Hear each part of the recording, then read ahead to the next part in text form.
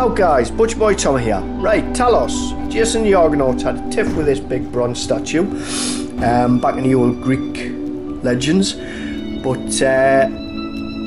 hopefully I brought them to life. Now, the walking sequence, it was a bit of a ball ache to get sorted, but I've managed it. We'll pop inside the body and I'll show you how I've done it. Now, I found rotors will stop intermittently when you're moving, so that's been knocked on the head. Timer blocks tend to fizzle out and go erratic. I think that's due to the memory on the Xbox, so I've opted for a piston now. Just keep chugging away no matter what. Now, each side, left and right, is the walking sequence, so it starts with the foot back and locked, and then ends with foot forward and locked. So that's left and right series. The piston goes up, activates each sensor going down. That'll activate a part of the sequence, and then when it gets to the bottom or top sensor, it switches all them sensors off, reverses the piston, and it starts on the other side of the sequence, and that'll just carry on as long as it's walking. Now then, eyeballs,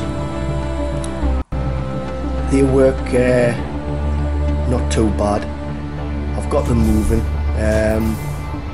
If I can get this bloody head. Anyway, that's the old sacrifice to the god clan. A few engineers there from Munch on, so it keeps them happy.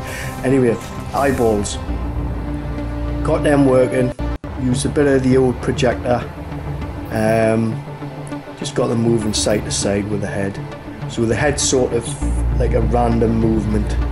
Got some timers on a loop and they're set at different times, so the head will just randomly move around like that. So hopefully that looks canny. Now then,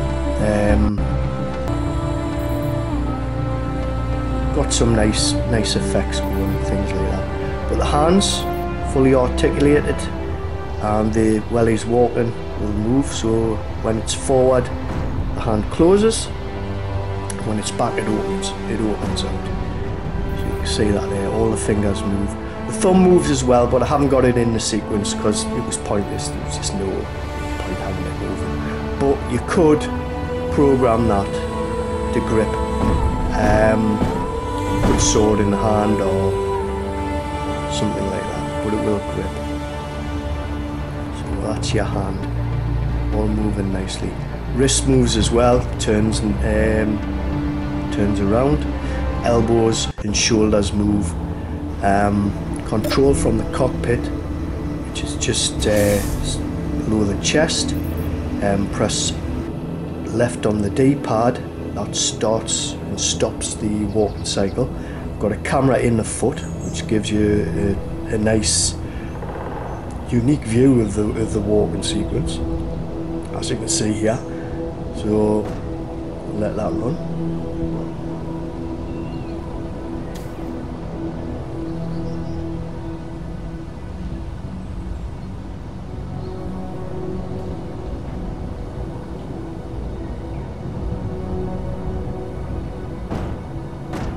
Now the walking sequence isn't perfect, but I could fiddle about with it for hours more, but I think I'll leave it at this.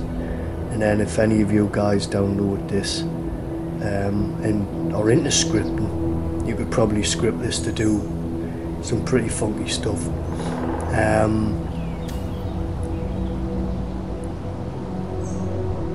you go, that's your foot camera.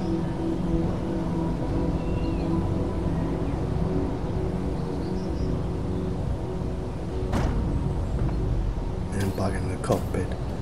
You can sit in the cockpit and it'll just walk around. It's basic inside, there's no oxygen, anything like that. There's cargo containers for ice, a couple of engines to run that, basically just to charge up the batteries and keep it moving. But that's basically it. So, hope you enjoyed that. Keep smiling guys, and keep building. Ta-da now.